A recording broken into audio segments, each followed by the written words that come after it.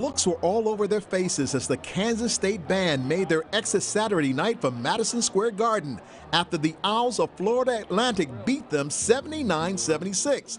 And now FAU is dancing to a new tune while cutting down the nets after stamping their ticket to Houston for the Final Four. They said Cinderella has a whole bunch of slippers, but she got some sneakers now. Yeah, we ain't no Cinderella, man. We come here, we have something to prove. We just play hard and we stay together, we stick together, and at the end of the day, you see the final product. And now they're taking that sales pitch with plans to blast off in Houston. Head coach Dusty May couldn't be prouder. You got to tell them one thing. You got to come here and play, and all your dreams can come true.